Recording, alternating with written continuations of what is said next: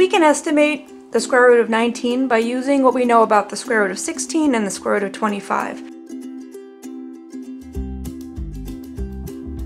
We know the square root of 16 is 4, and we know that the square root of 25 is 5. And it turns out that there's 9, 1, 2, 3, 4, 5, 6, 7, 8, 9 to get from 16 to 25. We're going to use that in a second. So how can we use the square root of 16 and the square root of 25 to kind of estimate the square root of 19? We know it's going to be 4 and something. And let's get to 19. So 16, 17, 18, 19. So 3 of our 9 squares that we would need to complete the square root of 25 are filled in. So 3 of the 9.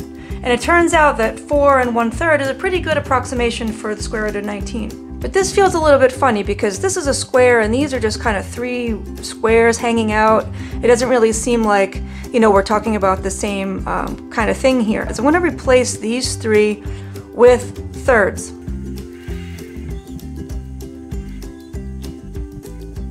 We can spread these thirds out around the sides of this square root 16 to show you kind of that we're really building a new type of square, a square that has a fractional side length.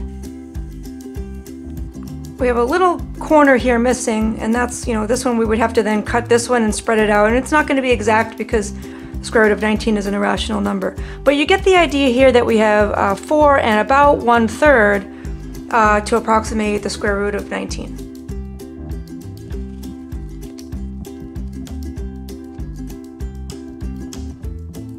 So let's look at the square root of 33. Of 36 is 6, and 25 is 5. And there's 11 spaces to go from 25 to 36. So we know that we have 5 and 1, 2, 3, 4, 5, 6, 7, 8 out of the 11 spaces it would take to get to the square root of 36.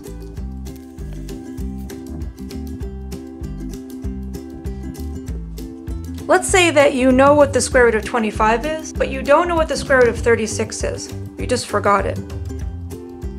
So we know that the square root of 25 is 5, and to get to 36, we would need to fill in all 11 of these spaces. 26, 27, 28, 29, 30, 31, 32, 33, 34, 35, 36. So 36 is 5 and 11 of those 11 spaces filled in, or 6.